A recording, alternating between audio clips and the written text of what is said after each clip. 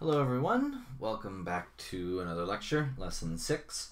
Do believe that this is the second last lecture of the unit, so measurement is almost over. Let's hop right in. This one's about surface area and volume of spheres, like baseballs, as you can see. The surface area formula of sphere is given to you there. But I'll add one as well. The surface area, it might be known to you as pi d squared, where d is the radius. So 4 pi r squared or pi d squared, whatever works for you. So the first example given here, the diameter of a baseball is approximately 3 inches. Determine the surface area of the baseball to the nearest square inch. So because we're given diameter, let's use the diameter formula. Why not? Surface area is equal to pi times the diameter of 3 squared. 3 squared is 9, and then pi is right around 3. It's just over 3. So 9 times 3 is 27. I'd expect it to be just over 27, maybe like 29 or something like that. Turns out, we punch that into our calculator. Surface area is equal to 28 inches squared. Easy. If you know the radius or the diameter of a sphere, you know what the surface area is. Doesn't get much easier than that one. The surface area of a soccer ball is 250 square inches. What is the diameter of the soccer ball to the nearest tenth of an inch? So this time we're given the surface area being 250 inches squared. And we want to know what the radius is. So let's use the other formula. Let's use surface area is equal to 4 pi r squared to find out what the radius would be. We're going to isolate for r. We're going to get it all by itself. So we're going to divide both sides by 4 pi, and then we're going to square root. So surface area divided by 4 pi, we bring it to the bottom across the equal sign. Square rooted, to get rid of the square sign on the r, is equal to the radius. We can then punch that in. 250 divided by 4 pi, it's actually just a number, divided, all square rooted. So the radius is equal to, it's actually asking us for the diameter. Well, we'll find the radius and then we'll double it to find the diameter. It would be 4.45 inches, and if we multiply that by 2 to get the diameter, it's 8.9 inches. My apologies about finding the wrong thing, but we found them both anyway. No problem at all. The next one is a try it on your own, so I'd recommend pausing the video and giving it a try. It's on your screen, it's also in your booklet. And then when you're done, unpause, and we'll be able to go over it together.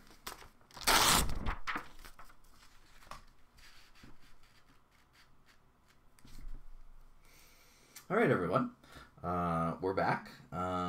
This is a question about the surface area of a medicine ball. It is approximately 16.9 square feet its surface area. What is the radius? Okay, so this time we're finding the radius. Surface area is equal to 4 pi r squared. You know that from the formula. We're given the surface area. 4 and pi are just numbers, so we can find out what r is.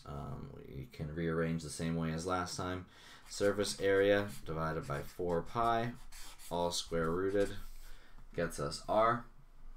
So go back to the last question. If you're unsure of how to rearrange that, essentially dividing by 4 pi on each side and then square rooting.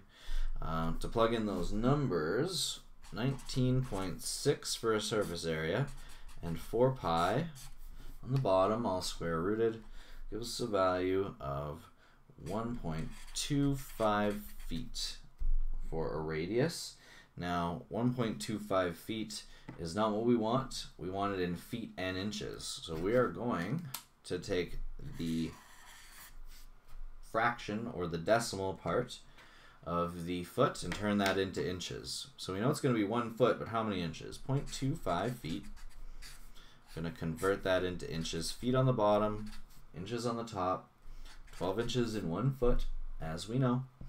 0.25 times 12, so that's essentially like dividing it by 4 and giving us 3 inches. So therefore, that's what the 3 dots mean. It is 1 foot 3 inches. That is the radius of the medicine ball.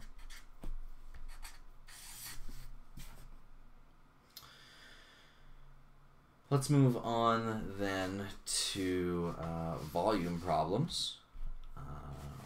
If you have questions, definitely email me. Yeah, we'll move on to volume problems of spheres now. The volume of a sphere formula is given, and it is only one formula. There is not 2 formulas for this one. It is 4 over 3 pi r cubed. We have to imagine, if you can, a whole bunch of tiny pyramids pointed in towards the center of a ball. So each of those added up together would give you the volume. Now, it's a really complicated way to think about it, but we'll just use the formula for now. So the first example tells us that the sun, a huge sphere, has a diameter of 870,000 miles. What is the approximate volume of the sun? So we have the diameter, but we need the radius. First thing to do is divide that by 2. So 870,000 miles divided by 2 gets us 435,000 miles. Sounds good. Now, we are going to use that radius, and that is actually the only thing that we need to know to find the volume of a sphere, is just the radius. So we have that. Volume is equal to 4 over 3 times pi multiplied by this number, 435,000 cubed. So you're going to multiply that by itself 3 times, multiply by pi, multiply by 4, and divide by 3. That will get us a volume of 3.4 times 10 to the 17. Now that's scientific notation. That means that there are 17 decimal places this way, and I just don't want to write it. Because otherwise, here, I'll write it and I'll show you what it would look like. It would look insane.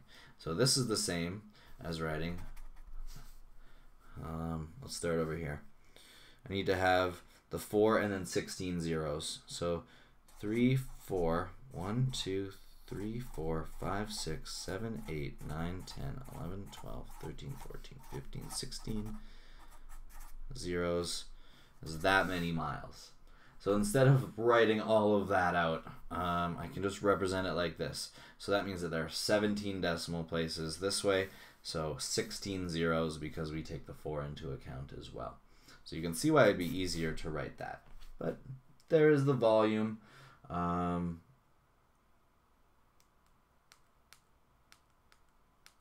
the volume. It should be cubed.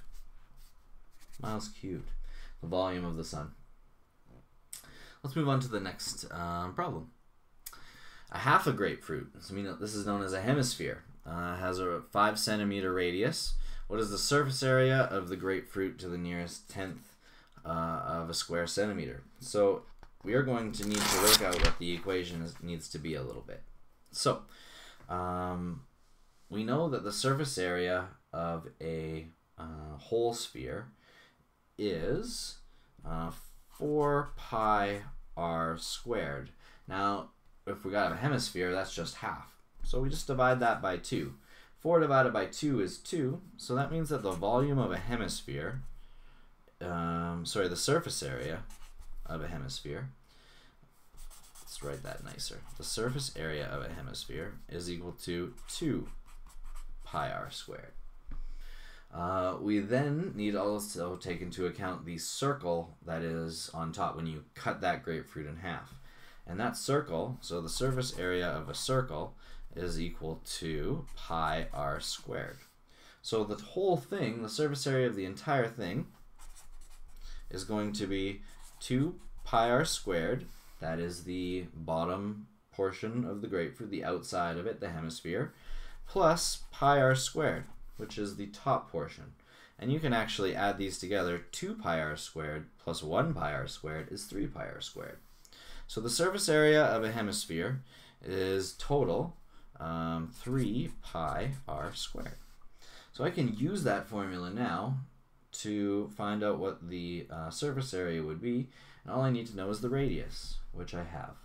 So the surface area total is equal to 3 times pi. The radius in the question is 5 centimeters, and it's going to be squared. 25 times 3 is 75, times approximately 3 is about 225. We'll go a little bit more than that because it's 3.14 per pi. So it's going to be approximately 250. Let's see. 235 it is. So 235.6 centimeters cubed, the surface area of our grapefruit. The next thing it wants to know, if we go down just a little bit here, what is the volume of the grapefruit to the nearest tenth of a cubic centimeter? So now we are going to find out the volume. Volume is equal to 4 over 3 pi r cubed, and then the volume of half of a sphere is just going to be divide the whole thing by 2. When you're dividing this whole thing by 2, again, you're getting rid of the 4. So the actual volume of that hemisphere, the volume of a hemisphere, is 2 pi r cubed divided by 3. Again, all you need to know is the radius, which we do. It's 5, so we can do that. The volume of the hemisphere is 2 times pi times 5 cubed, all divided by 3, which is 261.8 centimeters cubed. Boom. We did it. Feel free to pause and go back throughout these videos to listen again, to ask any questions that you may have. You can send me an email, or we can talk about it in some other way. But definitely do the practice problems, and I'll see you for the final lesson in the next one. Okay, bye.